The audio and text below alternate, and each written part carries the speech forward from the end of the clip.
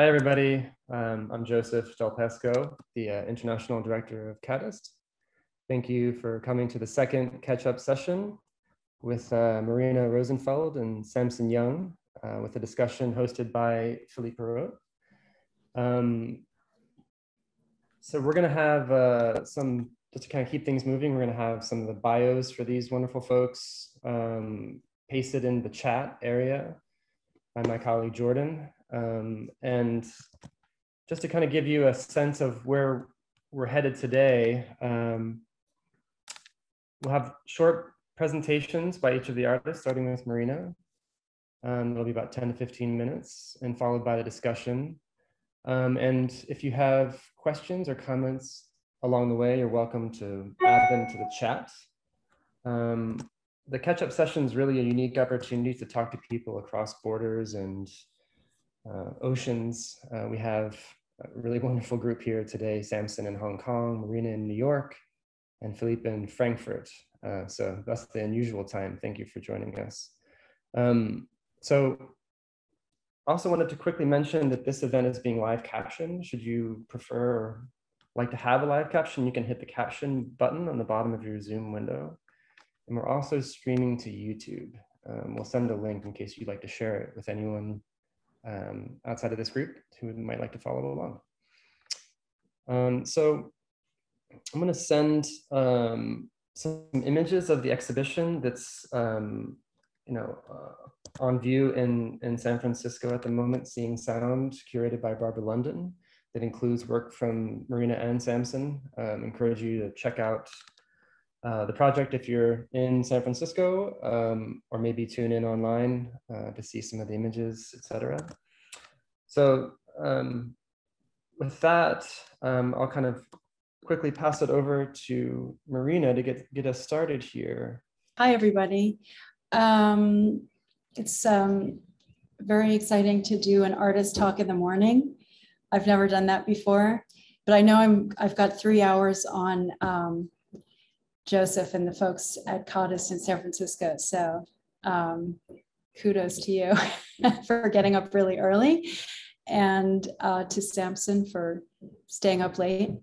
I'm going to screen share, and I will do that now. Good. So I guess I'm just going to talk for about 10 minutes. And I must say that it was a double-edged sword to get a couple of days ago a really incredible email from Philippe with a really deep dive into just a broad and deep set of questions about practices, concepts, ideas, histories, overlaps, aesthetics, the role that sound and music play in my work and in Samson's work. And there's no way I can go into all of that in 10 minutes. So actually what I'm going to do is just situate a little sequence of 3 or 4 recent shows by just scrolling through something like the kind of background story of my work that some of you might already know. But the history of my work goes back really into the early 90s. So I've been doing this for a long time now. And I was making just large performances, staging large groups of people. I'm just scrolling through a couple of my, I think I put 5 images here, where I think it would be something I would characterize as a kind of proto-social practice approach to the staging of music. Although the kind of lingo around what is referred to as social practice now was certainly not commonplace at that time, or really in action at all. So it was more like I perceived a kind of critical intervention around the kind of like hyper defended formalism that one encounters coming up through music as opposed to through art, which was my story. So I'm going to jump ahead, and here's an image from Porticus in honor of Philippe joining us today. So this now I've gone from the aughts, and I think, and the teens of the century to 2017. And this is a show, this show is important because it, in a very material way, it's the antecedent to the series of works that I'm doing now and that are part of the Seeing Sound exhibition at KADIST. This show was called Death Star, and it was an attempt to formalize, if I may use that language, the essentially dysphoric, dislocated experience of listening through, I can only really say my body, female body, local body, a body in space, a body in Germany, visiting there. And it was a recursive structure where sounds were in a kind of continuous state of passing through a device that I built based on a kind of historical abandoned research that came out of the experiments in art and technology at Bell Labs back in the 90s that was interested in perception and sightedness and kind of the kind of hi-fi, I like that term because it's very 90s, a kind of like hi-fi embodied listening that they called perceptual sound field reconstruction, something like that. But my version was a way to turn the gallery essentially into a kind of machine for composing. So I did that mostly with my voice, and there's the device. You can see it looks quasi-scientific, although the scientists who originally developed that object might not recognize it as such, but to me it was. And here's, I'll move forwards a slide. Part of that project was involved in kind of building a bridge between the work I had been doing, where notation was never a given, but sometimes present and something that I have training in. And I developed a notation system for the Death Star show that allowed me to try to transcribe overwhelming, kind of impossible feedback and resonance. So these vertical lines, which kind of have something to do with the architectural and spatial arrangement of the works in the show, also represent big spreads of frequencies, essentially. So here's the incredible pianist Marina Rosenfeld performing one of these pages inside the show. And you'll hear that I chose a tiny little clip here that when he plays a note on the piano, you'll hear the sound blooms, and you'll hear quite a bit of sound that is actually not actively being produced by him, but which is part of this kind of extreme feedback loop, recursive structure that I built with this object around him. So I'll just pose, it's quite short.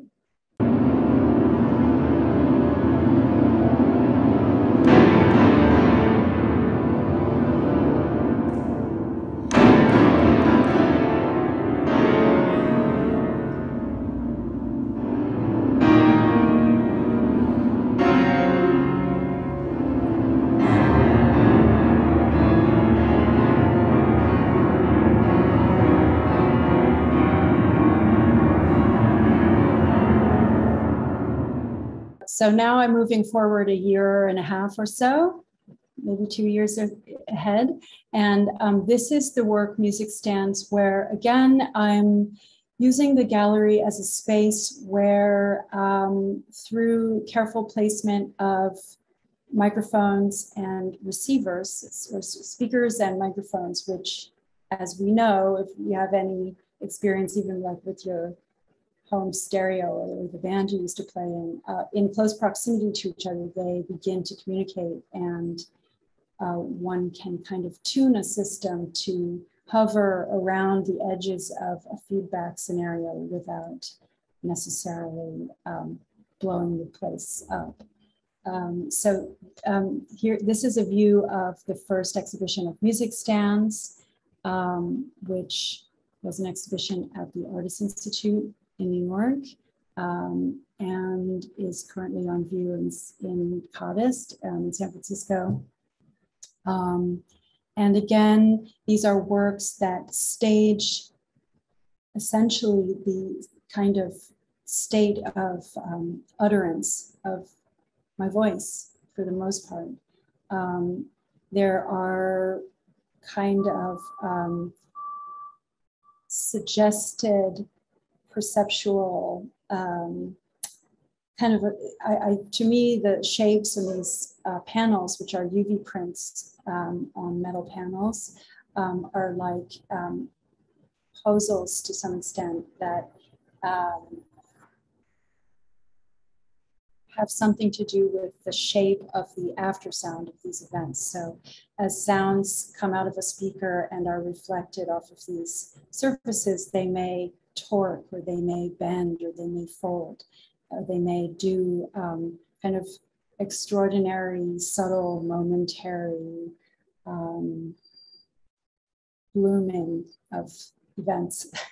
So it has something, again, to do with, I think, a very hyper-subjective personal experience of sound, which then I'm sort of using to model how a system operates, how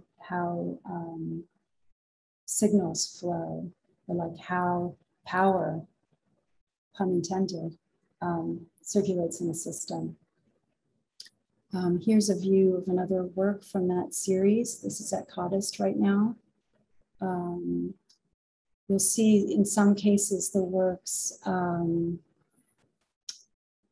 configured differently in different shows. So there's something kind of modular about this. So I would say also my work has moved away from site specificity, as I maybe originally understood it, as a kind of necessity to research a space or something like that. I think the works at the moment can kind of circulate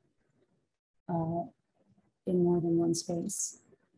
Here's another view of that piece, configured differently. Other foam elements, there are hard surfaces and absorbent surfaces, and all, to some extent, having properties that are corporeal, that have to do with the experience you might also be having as a body in this kind of uncomfortable, over-amplified or somewhat over-amplified space.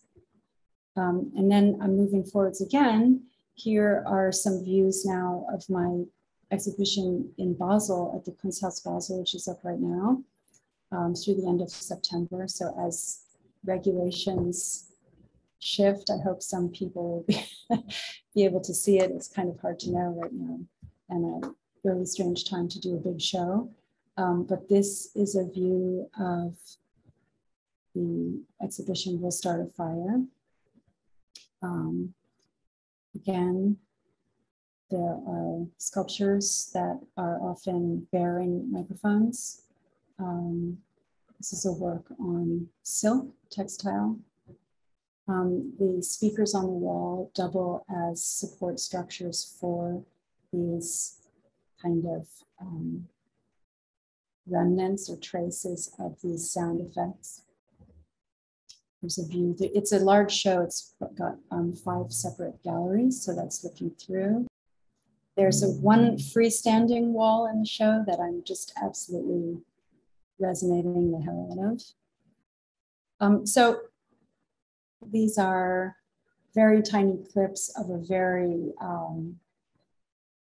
kind of, it's like taking a little spoon out of a big dish.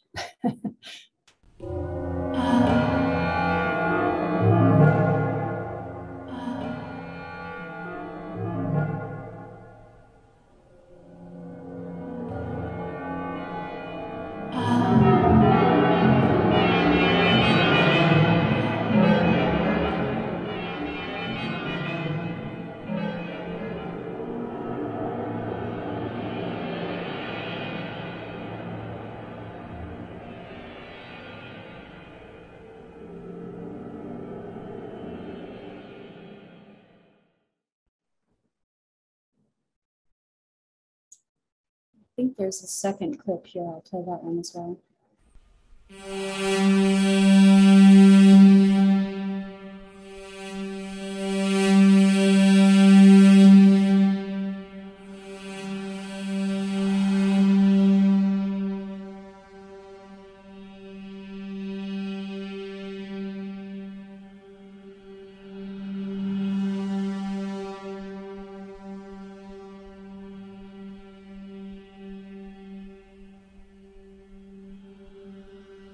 These I'm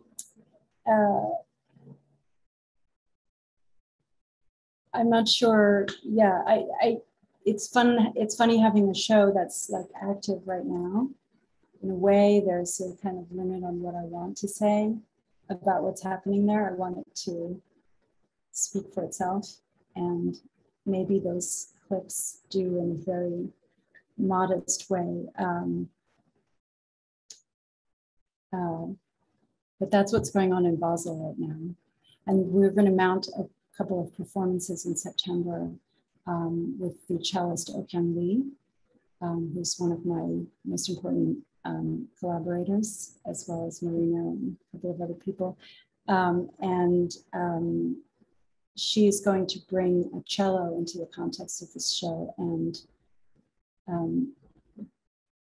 the really nice thing is, in a way, I don't plan to tell her at all what to do. I think she will be in a position with her instrument to move through the space and do what she does.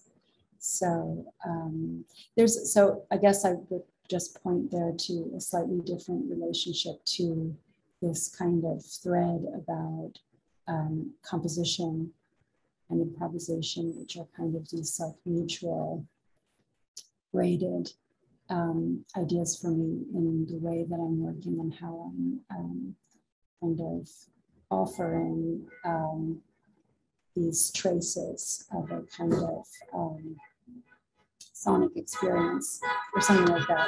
The last little short thing I wanted to share today is a video that is called Salute, and it's part of a work called Salute and Receiver, which is a video and a sculpture, which is actually going up on Saturday in a two-person show with myself and another artist I really admire, Eileen Quinlan, at Campoli Presti Gallery in Paris.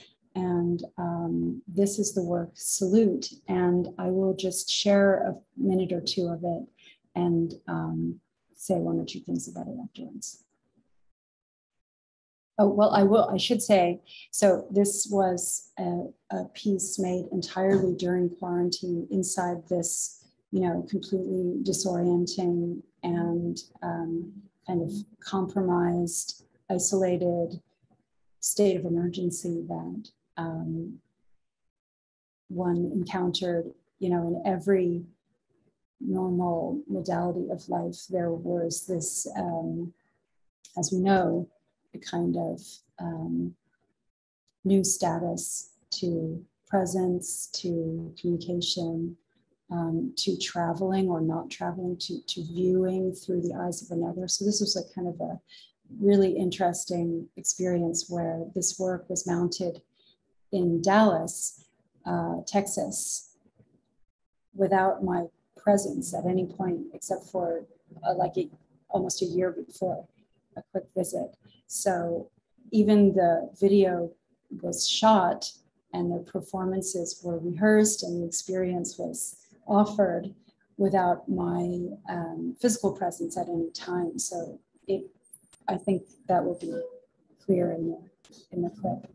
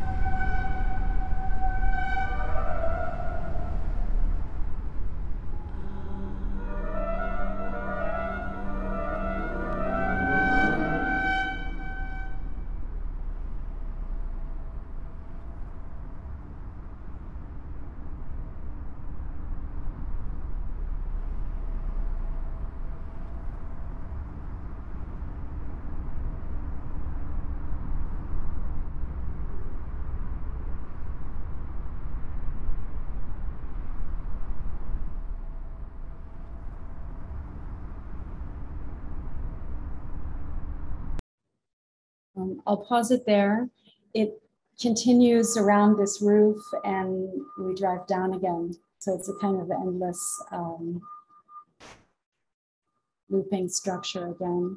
But I would just say this work, again, there's a solo performer. In this case, it's the wonderful trumpet player that we found in Dallas, Texas. Her name is Rachel Samayoa. And just a virtuoso, again, in her own way. And she was willing to perform this short sequence of music over and over again for individual audience who came one by one in cars through this installation. And again, I think, as in the show in Basel, and maybe also going back to the work at Porticus, these pieces that inject or sort of like aggressively speak into large sound fields, where like a sound, a voice, a piece of noise, a salutation by a trumpet player, whatever it may be, an event on the piano, these kind of brutal interjections, which are then kind of machinically propagated in these sound systems that I've designed, where there's lots of feedback chains and echoes and delays and so on. I think the thing I'm most interested in thinking about is that they produce a space after themselves. They open up a space, and I'm interested in that after sound, what that is, what the duration and kind of what kind of opening exists there. It's a kind of a rupture in the normative fabric of things as I am thinking about it. So like where it's like I'm thinking about that we have a chance to be in the aftermath to some extent of these of moments of intensity or brutality in a way, because in the Basel show, like some of those sounds are quite loud, and there's just there's a moment depending on where you might be in your navigation. There are some ear tone moments even where your body is really reacting, and then there's quite a bit of empty space to deal with that. Thank you, Marina. Thank you, Joseph. Very happy to have the opportunity to speak about what I'm thinking alongside Marina. I'm a fan of her work for many years. Today, I'm going to talk about a couple of things I'm thinking about, a couple of books that I'm reading. I'm thinking about these thoughts in parallel to a project that I'm developing, but they might not all end up in the project. Some of them might make their way into the work. Some more recent performances and experiences that I had about a work that was done a while ago that changed my thinking about the work. So some random nervous thoughts about hearing things. So I've been dealing with anxiety issues, supposedly an adjustment disorder. Makes it difficult for me to have a normal conversation with somebody without thinking that they are like talking about me or attacking me. So I've been reading, I've been sort of diving into this big hole of research into hearing things, or hearing as a kind of hallucination.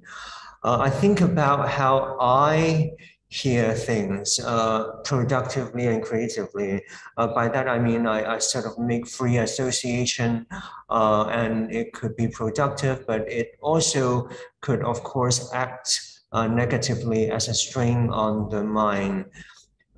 So there are sort of two kinds of hallucination. There is the more usual kind, which is what my therapist like telling me about, which is a blurring of perception of facts and feelings. And there is a whole history of this as a kind of pathology, which I'll talk about in a moment. But this is also a byproduct of an active imagination, which we actually want. So I'm thinking about in a concert, and actually similarly to what Marina was talking about, after a loud sound has happened, and when you're waiting for the long decrescendo to completely disappear, that is really, especially in a concert hall, I think of that as a moment of collective hallucination, because the sort of physical fact of that vibration cease to exist long after the pianist relaxes her or his pose. That could also be a productive moment. And there's the other kinds of hearing things as pattern recognition. So pattern recognition could act as a kind of preemptive recognition of dangerous patterns. So the one example, a kind of fanciful example I found was that there were records of bird songs fortune telling in military operation during the autumn and spring period in China. A kind of a hearing of messages out of otherwise what would be formalistic surface sonic sound. And of course, there is the reverse, right? The Pythagoras curtain, a kind of a charismatic listening that is behind the curtain, but you can do it twice removed. Imagine if you're hearing a foreign language as sonic pattern, and therefore ignorant of or unaware of the meaning of the language. That is a kind of listening behind the curtain twice. And is this kind of reduced listening real listening at all? I wonder. And then I started going into a bigger and deeper hole of the history of music as a cause of disease. Now, a lot of this research is from James Kenaway's Bad Vibration. I'm going to do a very quick summary. So around 1800, discussion of music and sort of nervousness begin to become related as we begin to think of overstimulation of nerves as a kind of a source of illness, source of sickness. Whereas before this time, if music had any imagined physical impact on the world, it was more about its association with order and harmony, for example. And around this time, for example, we had the glass harmonica. Mozart wrote for it. It was seen as a dangerous instrument because when you play with your fingers and you have sensitive fingertips, and that was said to have caused illness through the overstimulation of the nerves on the fingertip. And then, of course, this is a continuation of the debate on the role of passion that has been going on since Plato. It's not new. Around the turn of the century, however, the effects of music and nervousness begin to be associated with modern living, right? Modern life and the pace of it caused nervousness, which was, of course, contrasted with the peace and health and serenity of the countryside.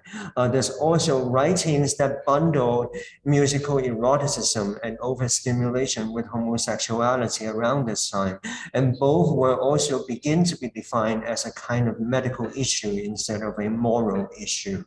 And you begin to get claims about different kinds of music bringing about homosexual tendencies and weakening the mind. And so there's also this idea of a healthy rhythm. So mental health was understood as being a question of rhythm, which was quite fascinating.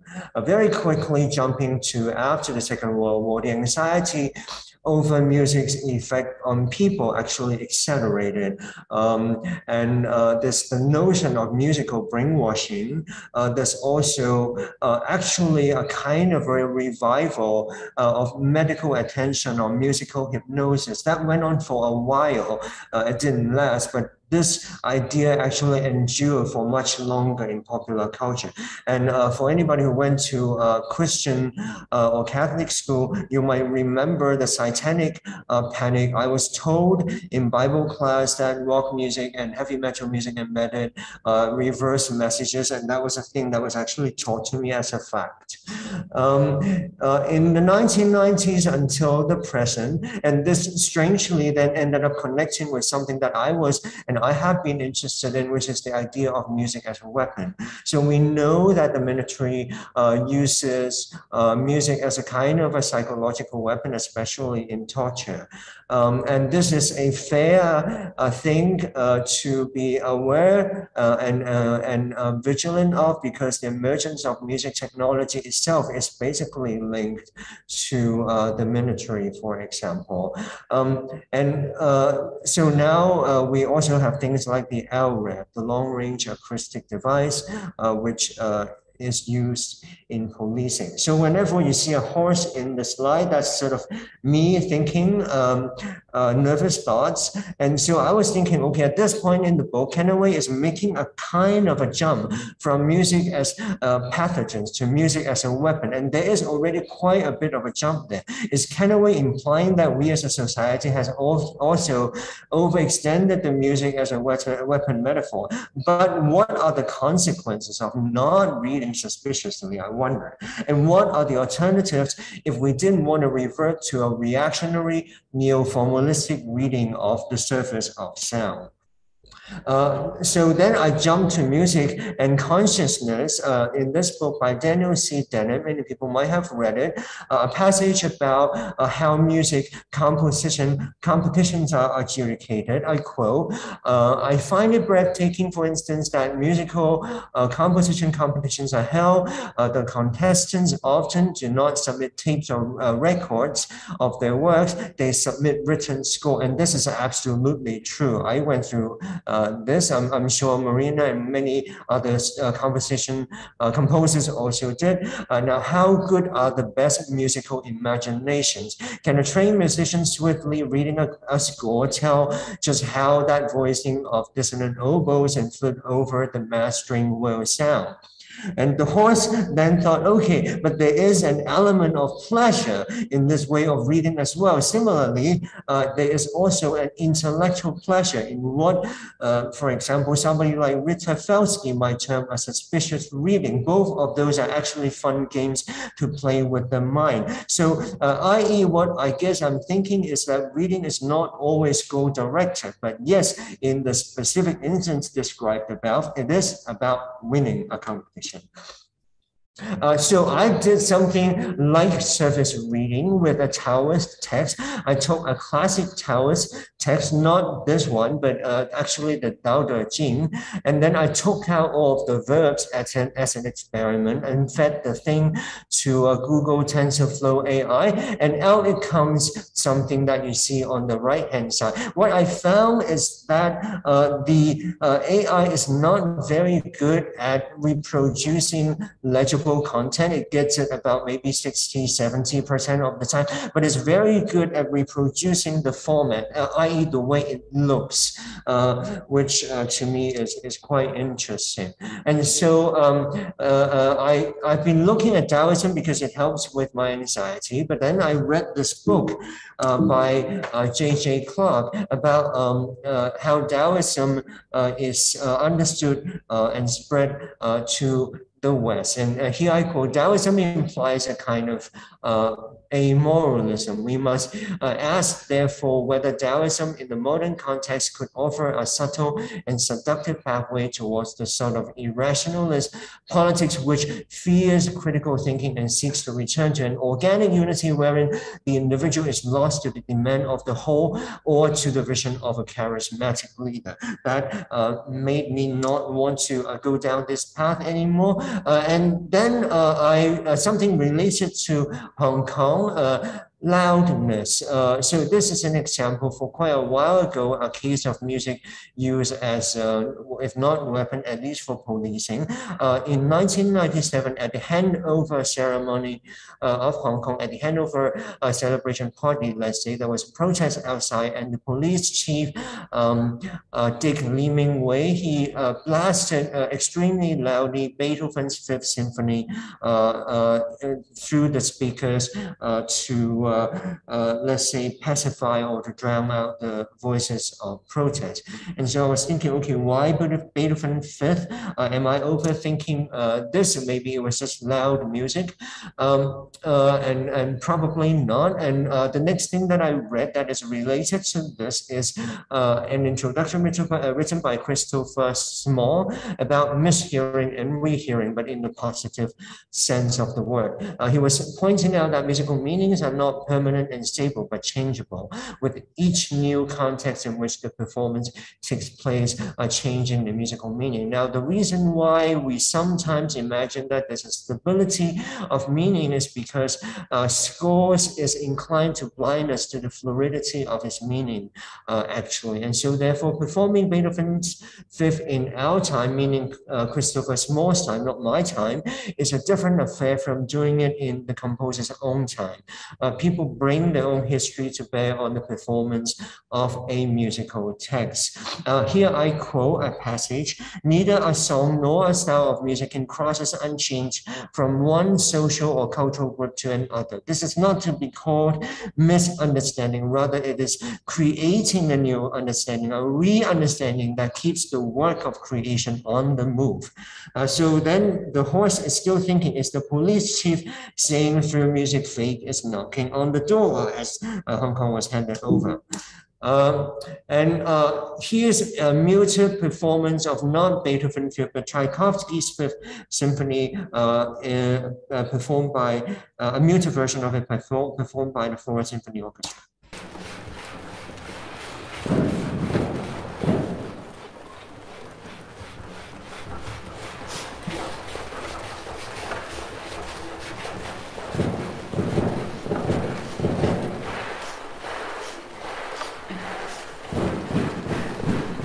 okay, I need to rush through the whole thing because I want to tell you that last weekend, the Hong Kong Symphony actually performed this piece live, and it was quite different because I sensed that when I did it with members of the Hong Kong Symphony, it was not, let's say, a unified project, and I suspect that they were thinking about something that is quite different to the sort of, let's say, triumphant, let's say, everybody behind the project kind of sentiment that you saw in the Cologne performance, for example. Okay, I'm going to totally skip. Let me skip very quickly, fly through all my slides, Joseph. The horse is still thinking scientific basis for music's effect on the body is generally lacking or overextended, and there seem to be across cultures and history a distrust of individuals' ability to resist music. And I am going to fly through really quickly the thing that I'm doing now. There's some Taoist or interfaith priest that is trying to derive some kind of a ritual to calm oneself, or now I don't know. There's a lot of things going on, and thank you for listening. Thank you, Samson. Sorry to have you rush there. I want to save a little bit of time for the discussion with Philippe. So I'll pass it over to you, Philippe. Thank you. Thank you both, Marina and Samson, for this incredibly rich presentation. And yeah, certainly also in Samson's case, we have so much material there that we could delve deeper into, but I'm going to try to ask a couple of questions that would involve both of you, that would address both of your practices, though at very first sight, they seem extremely different. I had the chance to work with Marina a couple of times, the privilege to work with her. I have not yet the chance to work with Samson, and I hope to do so somewhere in the future if possible. One of the main questions, I guess, and it brings it back to maybe a more mundane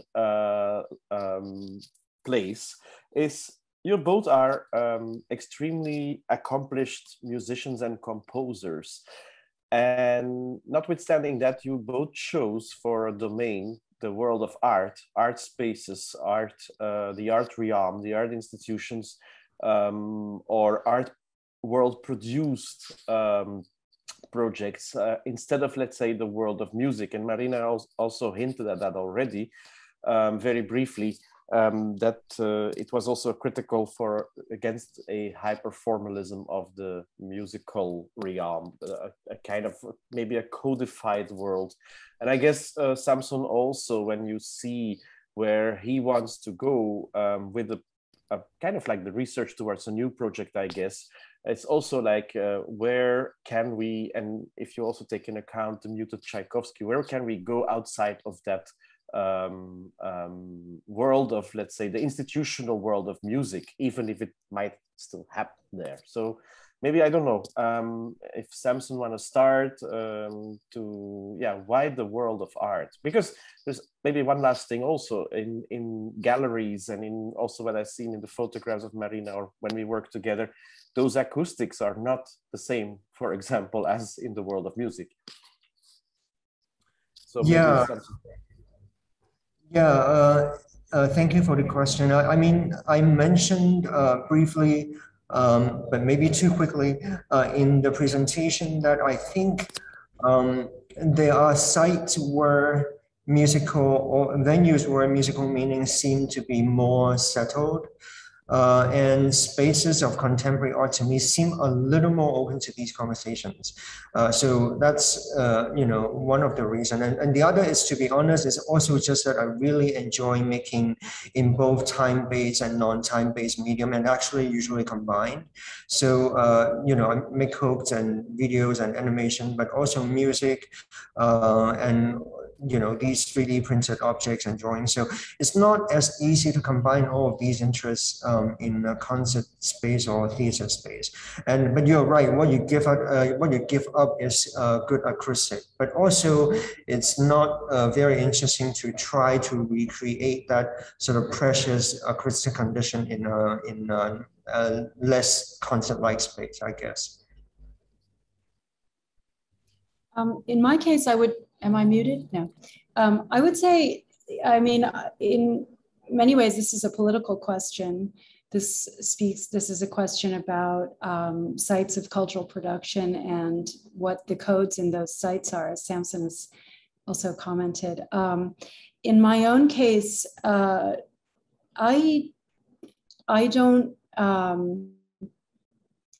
don't see my work with sculpture materials or static forms or spatial arrangements outside of the lens necessarily of music composition.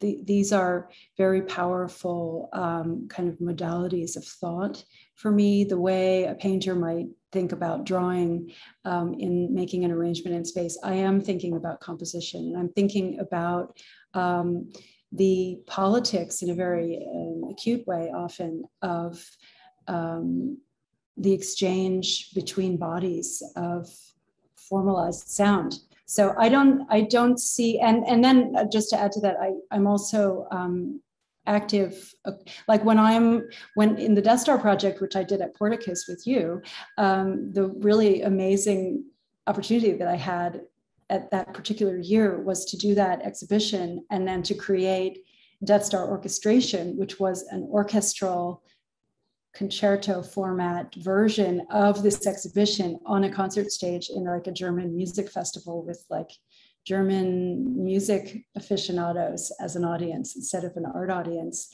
And in that sense, I encountered a lot of pushback as a visual person, like what was I doing in their domain, you know, and like small kind of violations of protocol that I unwittingly committed. This is something I understood later, produced like a lot of pushback from musicians. Mm-hmm. It seems that you both work, in fact, when we don't look at the context, but at the way of working, which then influences different contexts, that it's kind of like the output is a heterotopia of music, that there is like of sound, music, sound. Maybe the general thinking is around sound and music, but then there is like visualizations, there is recordings, there is re-recordings, there is very specific directions towards the recognition of space and also how to direct certain spaces, etc. There is so many different manifestations that are as if you have a hotbed and it kind of like hypostasizes in many different so that's probably a way of working and see what could be, let's say, the manifestation of a certain train of thought in these different kind of ways, be it graphic or visual, or if you, I don't know, maybe I implied already too much in the question.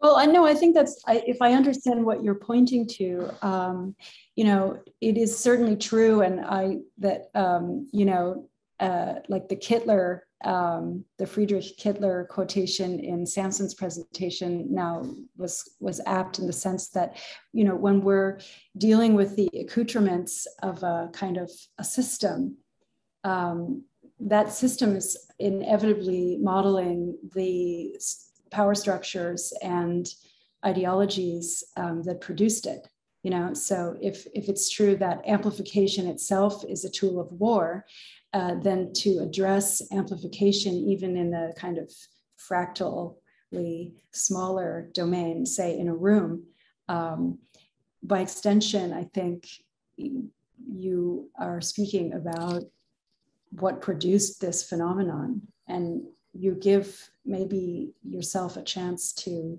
kind of vibrate with the outcomes of these processes that otherwise are like essentially inflicted on us. I was curious in Samson's talk just now. I personally never had the experience of like being a composer on that like level that perhaps you did, where I would submit a composition to a competition. So I actually don't have that experience. But how do you think now about the sort of possibilities for you of this like historical idea of composing? Yeah, I mean, I still write I still write music, but I have much more fun writing for smaller groups of friends. I mean, the Sinfonietta is a great ensemble, but every time I work with an orchestra, I do feel a bit small. I mean, I don't need to be big. I just don't like to be. I like to be normal size. Let's say when working with an ensemble, and. And so, yeah, so I agree with you about these, about replication of structures in these different spaces that we work with. But I guess also time is a factor. Time meaning that to put, you know, when you are making something in a concert hall or even in a theater space, within reason, you kind of do subject everything to a timeline. Even though you could be working against it, but there is a kind of a timeline that at least as a kind of a basis. So that is also something you are working against. And outside of a timeline, I feel like with my way of thinking, which is much more messy, much more like a mind map than making an argument, I feel a little more free and intuitive when I'm working in a space where these different ways of working are all sort of more possible. I would maybe like to jump in on that and ask something about the importance of the score for both of you. And with your presentation, Samson, I had maybe the wrong impression, but it could be as if it was an embryonical beginning of a score to a new project. You know, your readings, your comments on the readings, and you see that in both cases, both for Marina and Samson, the score has a kind of like a mobilizing function, a driving function, but also it becomes a materialized object to look at or to be presented or to show. Yeah, maybe, I don't know, maybe first Samson, whether this makes sense, that this is kind of already like the beginning of making a score. Yeah. Well, it's interesting. I didn't think of like making like a, let's say like a knowledge mind map as a kind of a score. Maybe it is, but I guess in general, my interest in score is I'm interested in musical notation in general that are sort of highly visual. So I mean, the usual example are the graphical scores, like people like Kaju and George Lewis and Crumb and etc. But also what I mean is highly visual in the sense that they contain like these scores contain additional visual or textual information that are almost like residual in the sense that they are not necessarily functional. By functional, I mean, of course, they do not prescribe a musical response. They help it. They could be they could be sort of inspiring sort of musical responses, but they're not directly instructing musical responses. So I think these visual elements, they oscillate between sort of working with a system of signs that is designed according to the logic of the ear, but also broadening it to embody the way people sort of visually perceive energies in music. So I'm interested in that, like the leftovers, let's say. And there's also pleasure in it, right? So the visual element and the score are also moments when I think the composer or the person making it is just sort of enjoying the pleasure of penmanship and having a bit of fun. So that's sort of why I am interested and why I'm drawn to visual scores. But when I make scores, I don't really, I mean, I do make graphical scores for musicians as well. I sometimes write things out, sometimes I make graphical score. It really depends on the piece, but a lot of the drawings that I make are actually the reverse. They are transcriptions. So they're about kind of every time encountering when I'm encountering a new sonic environment, trying to depending on what environment I'm in, inventing a kind of idiosyncratic grid So not using, not necessarily using like let's say a scientific way of making these marks to record the pitch or whatnot. Not like a record, but more like sort of making up system on the fly. Yeah, well, I was maybe to also bring it to Marina, but I was interested in this moment that Samson also brought about, this kind of like that the score is blind to an ideological interpretation. And I'm really, really interested in this kind of like dialectic between score and what then really happens in the idiosyncratic way, which is very different from, let's say, other forms of more visual art, where the material element is kind of like cannot be an interpretation in a certain sense. You know, this is very interesting that in music and sound art there is this constant dialectic with the what ought to be that is in the score and what is in the end in an interpretation. And it's also like this fascinating element that certain songs have been used and misused, what Samson hinted at, sorry, by different ideological regimes, you know, like and also this whole, yeah, maybe also Marina can react to this the ideal of the score versus the messiness of the other thing. Historically, like pre-20th century, the score is, you know, in the common practice period, like the score is obviously like an idealized version. It participates in the whole kind of mythologizing of the composer as the genius at the top of a hierarchy of, you know, then we have like a kind of small band of permitted interpretation and then reception by the passive listener. But, you know, by the post-war period, with graphic notation and other kinds of experimentalisms, you begin to see a kind of destabilization or dislodging of the score as the kind of the highest document. So to me, I'm looking at notations or scores as a kind of mediating location between two bodies, two peoples, two intelligences, or multiples, let's say, but it's a power relation. You could really describe it as an erotic relation to a great extent, because it's very much about giving instruction and also giving power or relinquishing power.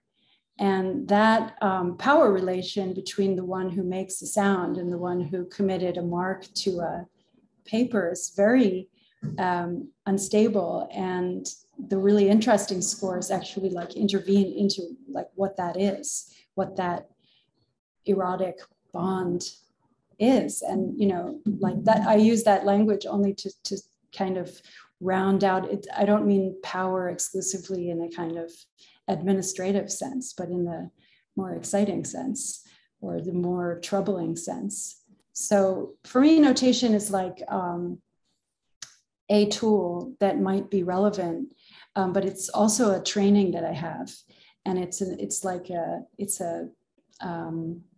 language.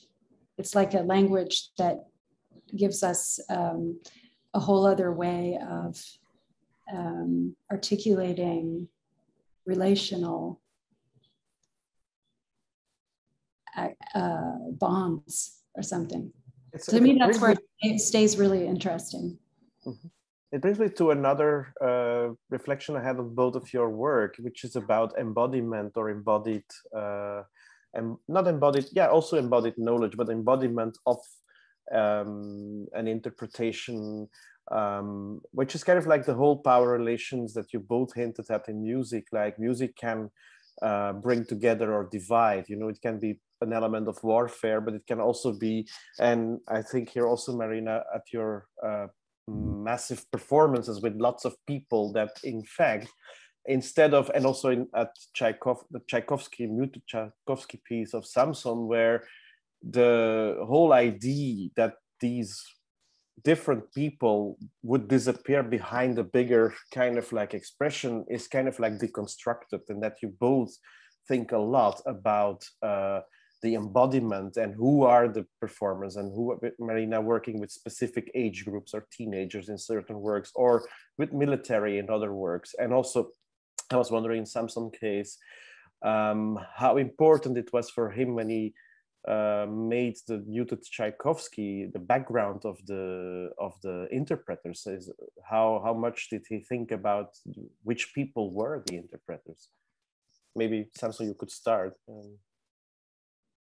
Yeah, well, there are a couple of questions in there. I mean, the short answer is that I'm not sure. Like, there are no when I approach working with people, I'm often unsure of this. And then as pieces get performed by other people, I learn more, and then I'm like, oh, maybe I shouldn't have done this. You know, I'm always reconsidering. But specifically about Tchaikovsky Fifth, I think the cultural background is quite important, and timing is also important. And this is something that I guess I knew, but became more apparent when the Sinfonietta, Hong Kong Sinfonietta performed it last weekend. I mean, in the Cologne version, the conversation with the musicians, for example, let me talk about these technical specific, but there's a point. Like the conversation with the musicians were mostly technical. We were focusing on, okay, how do we mute this sound? And they were trying to mute it good. Like they were trying to do a good, beautiful muted sound. And they were, I would say they were by and large quite behind the project. And also we had a long time to prepare for it together. So we developed a rapport, let's say. So they didn't feel like I was going in and like I was trying to, I guess that there was a kind of a relationship that was productive. And so that was 2018 in Germany. And then in Hong Kong in 2021, the piece, maybe only in my mind, became more about the aggression of the act of muting itself. And that really, I think, came from the environment. I mean, in a way, I'm quite like twice detached in the piece, from the piece in a way that is maybe a little irresponsible even. But when the piece gets realized in these different situations, I think these things come to the fore. I mean, personally, I sense that there were some musicians who were uncomfortable with the idea of being muted. I could be imagining things, but it was not the same sort of relationship. And so for Hong Kong in 2021, Tchaikovsky and the classical canon that it represented wasn't really just about, for example, middle-class comfort. You know, it may be more about, quote unquote, the goodness of music, which, while it is an idea that has been really thoroughly intellectually deconstructed in the West, takes on quite a different tone in 2021 in Hong Kong. So I think this is something that I learn about only when I do the thing with different people. So the situation itself allows these different meanings to surface, and that I learned from. Great, Philippe, maybe I can jump in here for a moment. I think we're about 10 minutes over and really been enjoying the conversation so much. I hate to break it up, but I just want to take a minute to thank ICI International, who organized Seeing Sound and really kind of created the occasion with Barbara London, the curator, to bring these artists into our world. And we're so grateful to her and to them, and very, very grateful to Philippe, who's an advisor of KADIST and, you know, a good friend. And we're really happy to have you with us today leading this conversation. And finally to Marina and Samson, wish we could talk for hours more. Thank you all so much for joining us today. The entirety will be on YouTube, an edited version, and we'll hope to continue the conversation in person at some point.